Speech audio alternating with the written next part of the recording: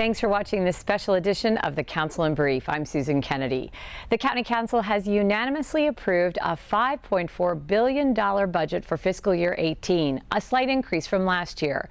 The agreement comes after weeks of deliberations, and it shares the Council's core goal of supporting schools, public safety, and nonprofit organizations. The fiscal year 2018 budget represents a 2.7% increase from last year. It builds on the basic services residents depend on without raising taxes. The budget includes a property tax credit of $692 for homeowners whose properties are their primary residences, and it also meets the FY18 target for the county's reserve, 8.9% of adjusted governmental revenues. It's so important for local government not to lose sight of what our residents expect most of us. What do they rely upon? They rely upon our schools. They rely upon our roads. They rely on us to have good libraries.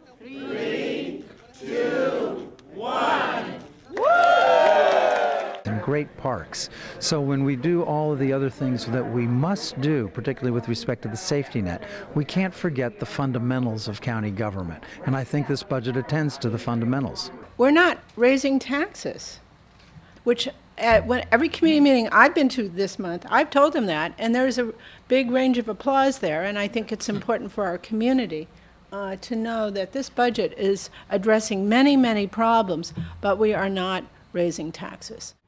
And we pose this question to you all because we are first introduced to Juliet today, finally, for the first time.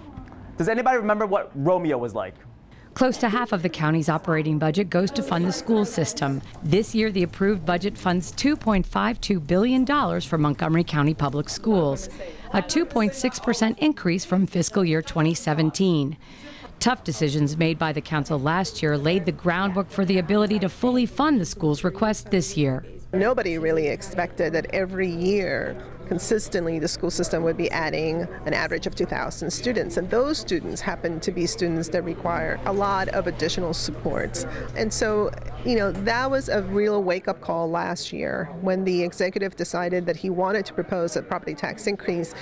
All of us here in the county council decided that, if we're going to do this, then we have to make sure that money goes into the school system to do that course correction. Because if you let that continue, the school system's quality was definitely going to deteriorate, and then it doesn't matter how much money you throw there. So that's why I think it was important to make the course correction last year and then continue on ensuring they're providing the supports this year. It's really about what is encompassed in this budget that makes so much of a difference in our communities. Understanding that the great progress we made in reducing class size will be carried over, and so more of that initiative will happen, and so people whose schools may not have seen as much of a reduction in class size will start to see some of that. But in addition, all of the specialized programs that we have throughout the school system that go into making sure that we're trying to do our best to eliminate the academic achievement and opportunity and equity gaps that exist in many of our neighborhoods is also a key part of this budget. It's another tremendous step in the right direction. You're right. Ready? A, B, C, D, E, F, G. The council continued its emphasis on increasing access to a variety of early childhood programs in this budget. It added funds to support the expansion of 10 Montgomery County Public School Head Start classrooms from half-day to a full school day. The council's investment in early childhood education is something Council Vice President Hans Remer is pushing the council to invest in. The Office of Legislative Oversight estimates that this pre-K expansion of 4-year-olds at up to 300% of the federal poverty line would cost about $35 million a year. I had suggested this year that we try to find $5 million in this budget to begin the investment. We learned, however, that it was not possible to get that full amount up and running or spent effectively this next school year due to space, staffing, and procurement constraints. Nevertheless, we were able to invest about $2.5 million, which will provide nearly 250 new full pre-K slots this school year for our most vulnerable children. Megan Demishi. Funding for Montgomery College is above the required maintenance of effort level for the 6th straight year. The council added $3.2 million over the county executive's recommended budget to fund compensation and benefits for college employees. I'm pleased to say that we funded a large percentage of their request, And while we weren't able to get to everything, we know that through state and county support, the college will be able to minimize its tuition increase in order to maintain affordability for all students, which is extremely important. Here's what this budget process entails. Really having a partnership and having us all talk about things that are important matters. And we heard through a lot of the testimony through the education budget forums. I'm very happy to be here tonight, and I'm happily representing the Montgomery College Alumni Board. Programs such as ACES or the new student services facility that will come, I think will make all the difference. I just want to thank you all and encourage you to keep pushing and keep fighting for students as well. Good news for transportation this year. The budget includes $31.5 million for study, design, and right-of-way purchase for bus rapid transit. This includes $6 million for the U.S. Route 29 line and money for a new ride-on service along Route 29.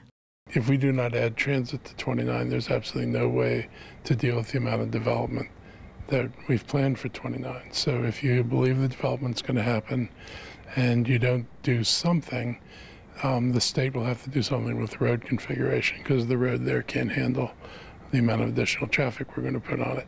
So the BRT is a big deal, and the state's been supportive because they do see the potential for the buses to take enough cars off the road that they don't have to widen the road. Folks should know the US 29 corridor is the most congested corridor in the entire state of Maryland. So people have been waiting for relief there for a long time. The county executive has proposed a bus rapid transit proposal that's under further study. So I'm glad the council supported for more research and design for bus rapid transit. But in the meantime, while we're waiting, the council also approved, put on the reconciliation list, money for a limited stop accelerated ride-on service to get people more quickly, ideally from Burtonsville through Briggs Cheney and Castle Boulevard and White Oak down to Silver Spring. The Parks Department will receive an increase in funding in an effort to bring that budget back to pre-recession levels. And the Department of Recreation is receiving a 10% increase in its budget. We continue to bring back some aspects of their budgets to pre-recession levels and to enhance and expand some of the facilities and services that residents enjoy most. I'll just remind everyone we've increased funding for catching up on deferred maintenance there, cleaning and enhancing ball fields, and expanding park facilities and trail systems. On the capital side of the budget, we kept the North Branch Trail and the Little Bennett Day Use area projects on schedule, which is really great news for the neighboring communities, and those are the ones that have grown the most rapidly in the past few years. And in a move to provide more affordable housing in Montgomery County, the council approved $59 million for program uses in the Housing Initiative Fund. This includes money that will be allocated for the Inside, Not Outside initiative to house the county's chronically homeless. When you have an individual living in the woods, living on the streets, drawing down emergency room care, frequently ending up incarcerated, study after study has shown that it is less expensive for the public sector to provide housing for those individuals than it is to meet their needs when they are living in the rough. $10.5 million will be allocated in this year's budget for community grants that support safety net programs and services that assist the disadvantaged. These agencies support the most vulnerable in the county by providing a variety of programs and services, including food, shelter, and other safety net services. I appreciate the work you're doing here, Flo and myself. Oh, Thank you. You are so sweet. Yeah, it takes a lot of good heart to care. Sometimes people have to reach rock bottom to understand there's only one way up. Yeah, that's right. And that's inspiration and love and caring from people like you. Thank you very much. The funding also supports after-school programs, seniors, Had a nice ride today? and the disabled. One of those nonprofits is Montgomery Cares, an agency that works to increase access to health care. We've continued our progress in this year's budget in ensuring that every resident of Montgomery County is able to see a doctor, regardless of economic status, regardless of insurance coverage. I was pleased for the years following the enactment of the Affordable Care Act that we were actually able to spend less each year on Montgomery Cares because more and more of our residents were getting coverage through the exchanges or through expanded Medicaid. Indeed, 40,000 Montgomery County residents depend upon Obamacare for their health coverage. That coverage is at risk. The Republican Congress intends to dismantle it, And unfortunately, the demands upon the Montgomery Cares network of community clinics are going to grow. I don't believe we're going to be able to maintain the downward trend in spending on that program. And indeed, this year we've added resources substantially to meet that need, and I very much appreciate the support of my colleagues. The police force will increase in strength with this year's budget. There will be new officers on the beat in Montgomery Village and other fast-growing areas of the county. This year's budget has extra funding for fire and rescue and the newly developed mental health court. As a member of the Public Safety Committee, we worked hard to restore funding to the police department for overnight coverage in 2 districts, as well as funding for 5 additional patrol officers.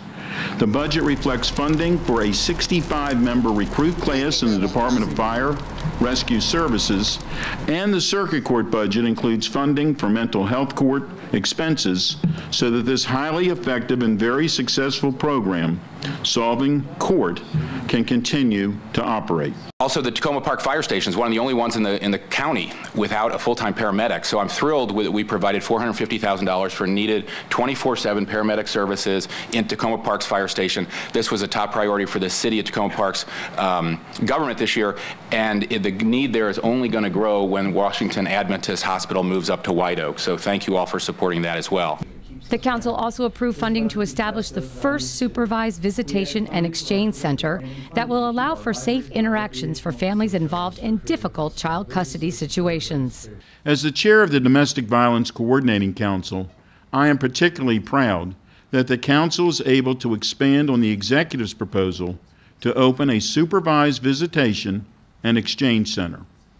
This much-needed service will be available this fall and will help families going through a very difficult time by providing a comfortable place where parents and children can interact safely. The county executive is expected to sign the budget into law before the start of the fiscal year.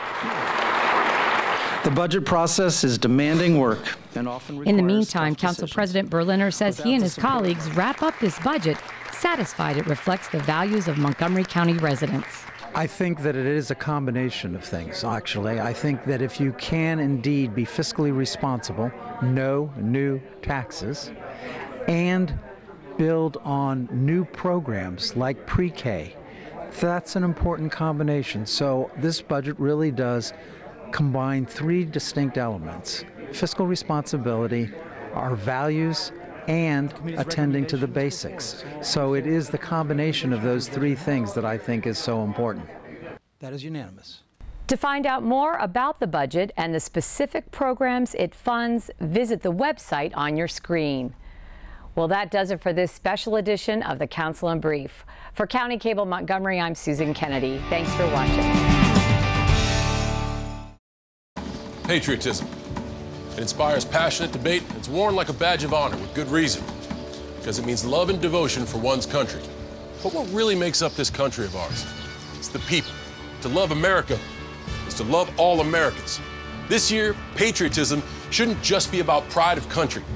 It should be about love. Love beyond age, sexuality, disability, race, religion, and other labels. Because love has no labels. Every day, 78 people in the U.S. die from drug overdose, but they don't have to. In Maryland, if you're trying to save someone's life during an overdose, you're protected from prosecution by the Good Samaritan law.